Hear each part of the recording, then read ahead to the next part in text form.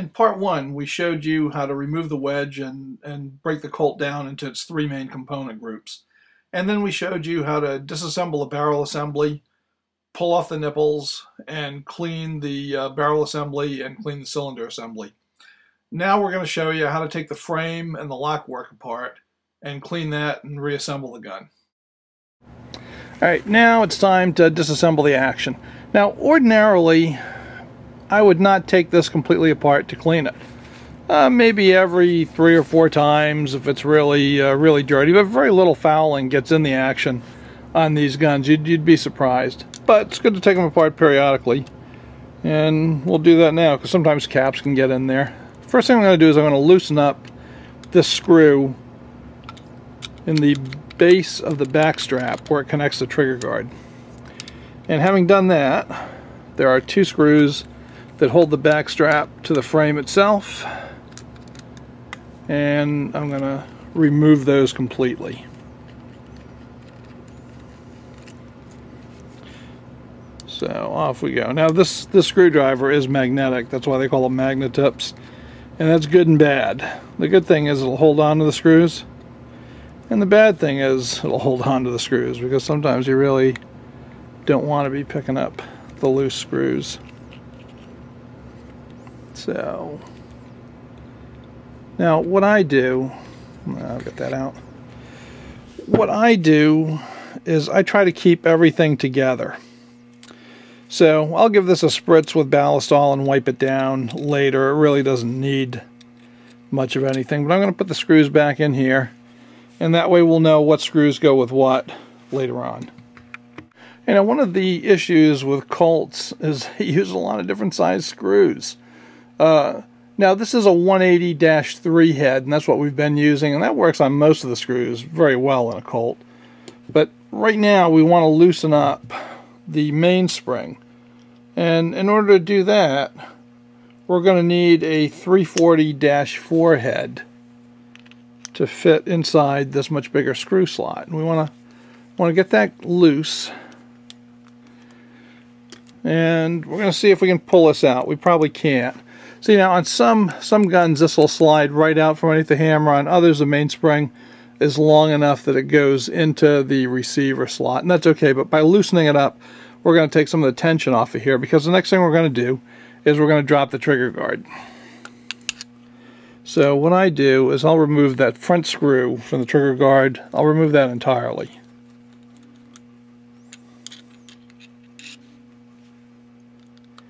And then I'll loosen up the back screws a bit at a time.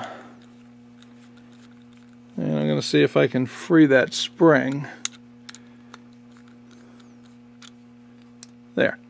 Okay, so now I've got that free. Now I've got the tension off of here, so I don't have to worry about the potential for bending the trigger guard, which I certainly don't want to do because brass is soft, and it is fairly easy to spring this thing if you're not careful.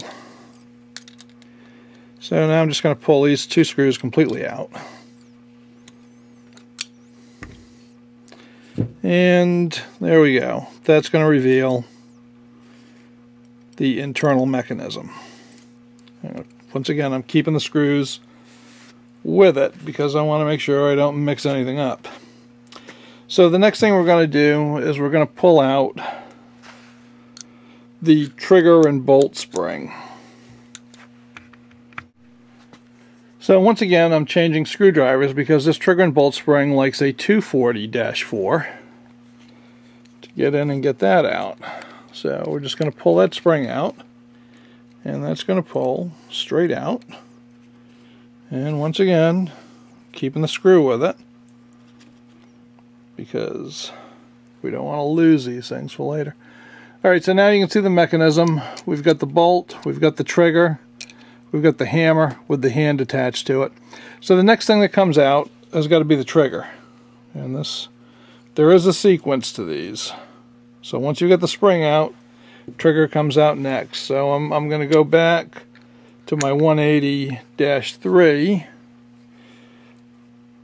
and I'm going to take the pin screw for the trigger, and I'm going to remove it. Now these screws are coming out nice and easy, and one of the reasons is because if you saw the earlier videos where we modified this gun, we polished everything up. And that makes life just a lot better. So with the trigger out, I'm going to take the bolt out.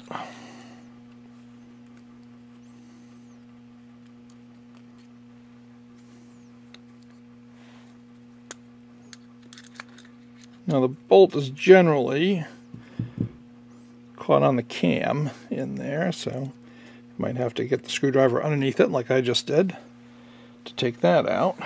And now we're going to take the hammer itself out by removing this big hammer screw.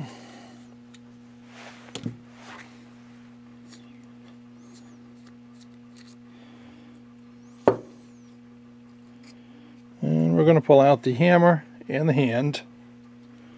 And we'll just put that screw back in. And we're left now with the bare frame.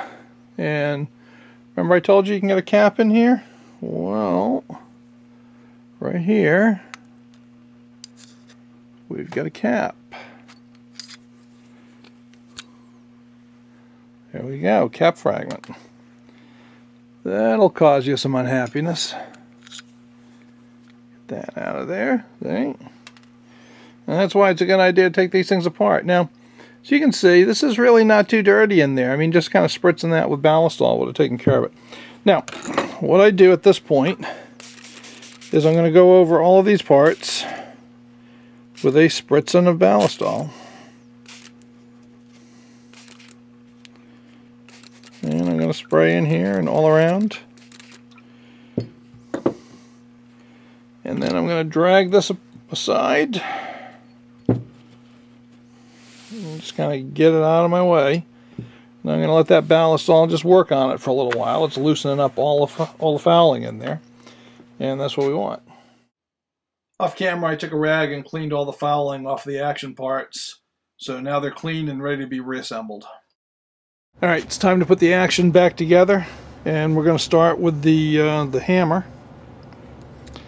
and the hand. So they're going to kind of go in together, right? We want to get the hand going into its slot and get the hammer so that it lines up with the screw hole. And then we just get the screw in and we'll screw her in.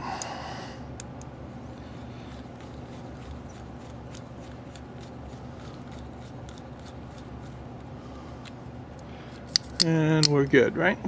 So the next thing we've got to do is we have to get the bolt in. And the bolt is you kind of got to work the hammer a little bit to get the bolt into its slot. There we go. And then get it lined up with its screw pin. There. And once you've done that, you can screw it in and you're good to go.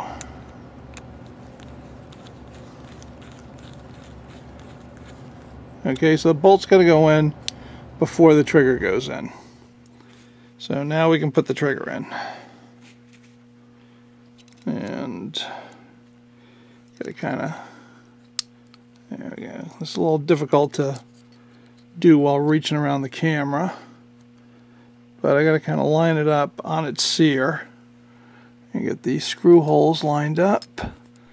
And once we've done that, then it's easy. Okay, so there. You feel it engage if I put a little back pressure on it. And it's all good. Alright, so the next step is to put in the trigger and bolt return spring. So that just drops right in, and you can see kind of hooks on the long leg. That's got to catch a lip on the trigger on that long leg, and then this short leg is going to put pressure on the bolt. And this is where the magnetic tip plus 3 hands would come in handy. So I'm going to try to get this lined up and get it started. There we go. And now I'm going to make sure that my trigger leg is on the trigger, so I get a good return before I tighten it up. Okay, now, alright, so that's nice and tight. Now, when I cock the hammer, no spring, the bolt goes down, the trigger engages, bolt comes up, everything is good. So the action's back together exactly the way we want it. Make sure it's good and tight. Right, so we are all good. Now we can put the grip assembly on. So the first thing we're going to put on is the trigger guard. And I'm going to partially put the screws in, so I just want to kind of catch them. Okay, so when I feel the screws catch, I know we're going to be good. But I don't want it tight. Okay, because I want the room to get the hammer spring in place, which now I've got. So you can see I could swing that in, and now I can torque these down, and I can put in the front screw. Okay. Like I say, I try doing this through a viewfinder while reaching around a tripod, and you'll find a whole new source of fun in your life. Alright, gonna get that torque down, and now I can get these final torque. Catch it, baby. There we go. Final torque, final torque. Okay, so now I'm good. Now we can retighten our mainspring and fully tension this up. Now, bolts up, half cock, bolts down, full cock, bolt is up, hammer returns, everything is perfect. Alright, just exactly what we want to see. Now we can put our back strap on. And everybody's got their own way of doing this. Here's the way that I do it. I'm going to start off by catching the trigger guard screw. And I don't really like what Pietta's done here, but because they're not really using the right kind of screw for this, but they've cut it for that, so we're going to go with it. Alright, I'm not going to put it all the way in. I'm just going to get started. The reason for that is this springs a little bit, and I want to make sure that I am catching these two screws up at the top. And if I tighten it all the way up, I probably won't be able to catch those holes. So as you can see, I got that catching, and I like that. So now I'm going to get the second one catching. And I'm just going to get it part way. You can see I have not, you can see we got a little gap. I haven't torqued it all the way down. I got a gap down there. Okay, now I'm going to torque down the bottom screw. Bring her all the way in. And then I'll torque down these two.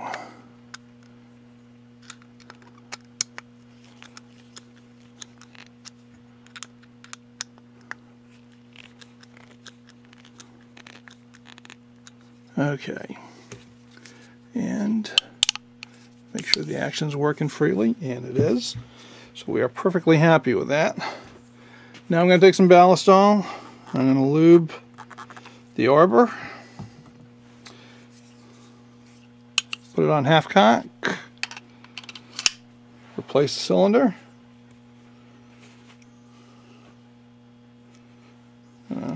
Make sure that's out. And of course it's not. This is when you need 3 hands, guys. There you go. See, isn't that balance all good? Slides right off. Okay. I'm going to replace the cylinder.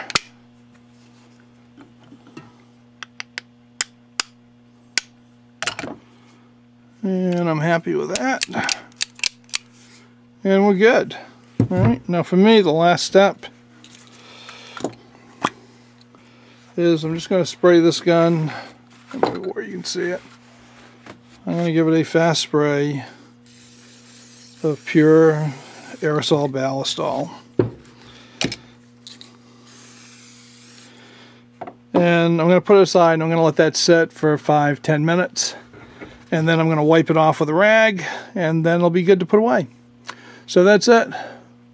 Disassembly, cleaning, and reassembly of Colt cap and ball revolvers. Go shoot them up and have fun.